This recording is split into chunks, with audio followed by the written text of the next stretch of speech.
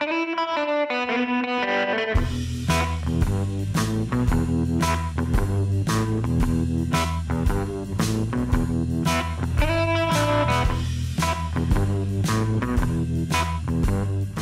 and welcome to the Imaging Wire Show. My name is Brian Casey. I'm managing editor of the Imaging Wire.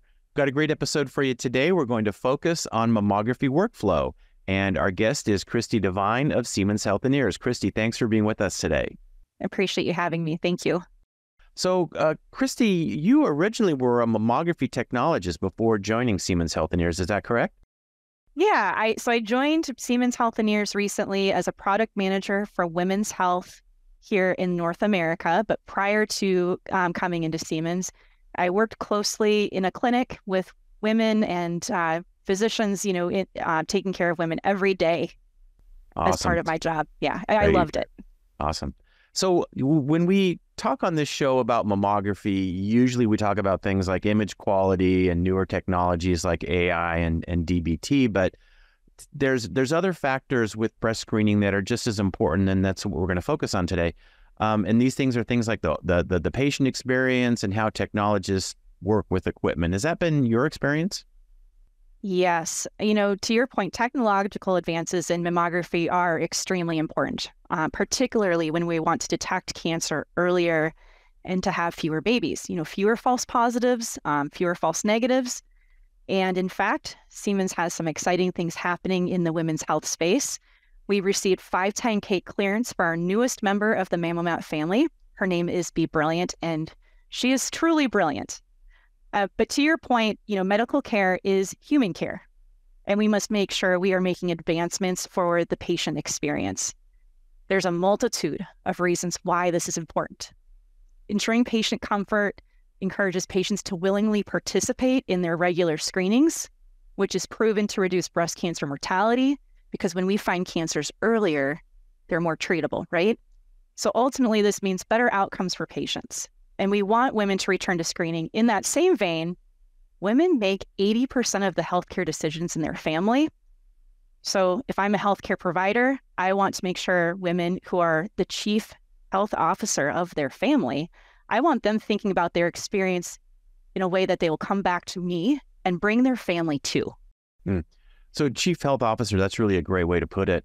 Now, mammography screening is so important, and it's been proven to reduce breast cancer mortality, but the compliance rates with screening aren't, 100% of women aren't making use of this life-saving resource. Right. What are some of the reasons why a woman might choose to skip a screening appointment? Well, that's a big topic. There's a lot of reasons. So fear of compression, anxiety about results, maybe having a previous negative experience, maybe hearing about others' experience. Accessibility is a huge issue. We're all very busy. Maybe we've got a really busy calendar that we're trying to fit time in to take care of ourselves. This list is really, truly long.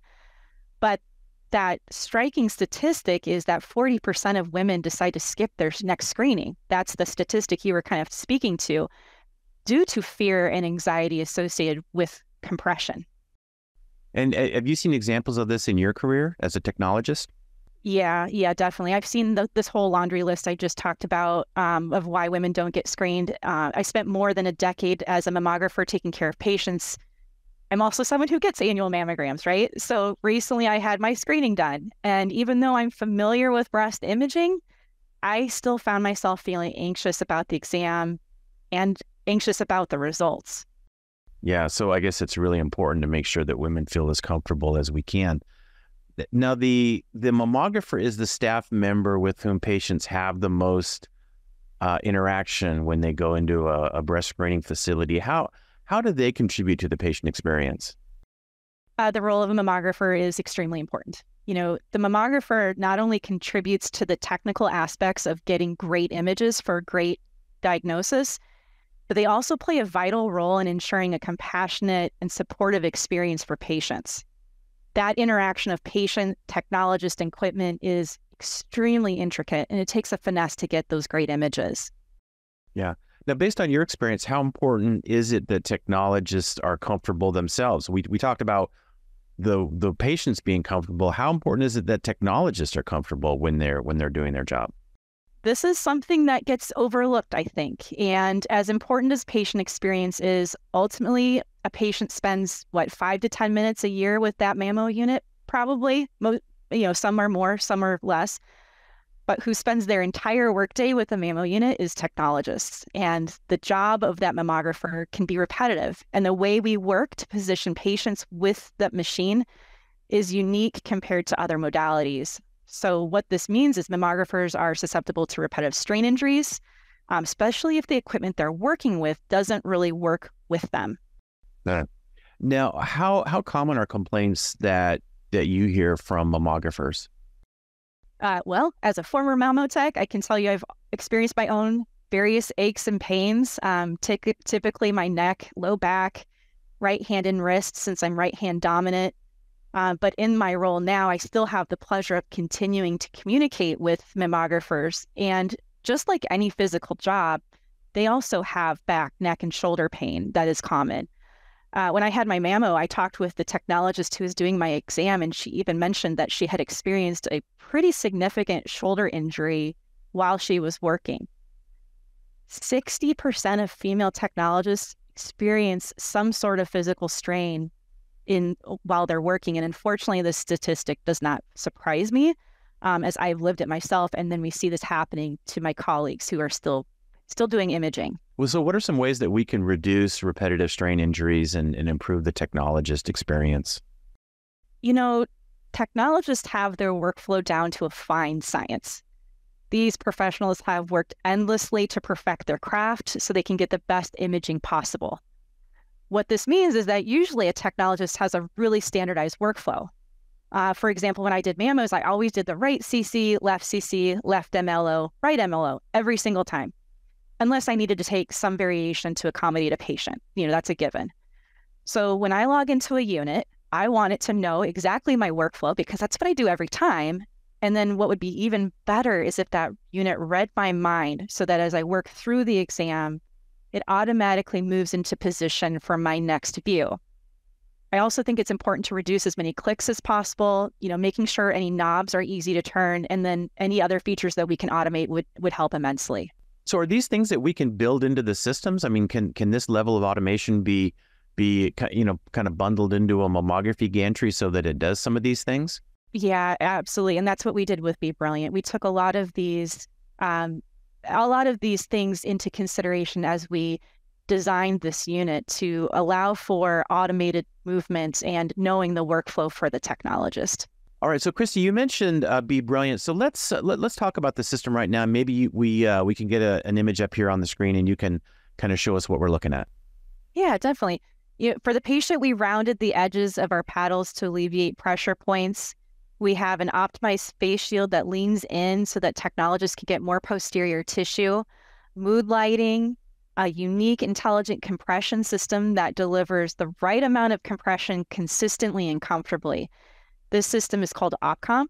This compression system uses software to find the optimal compression for the optimal image while not overdoing it.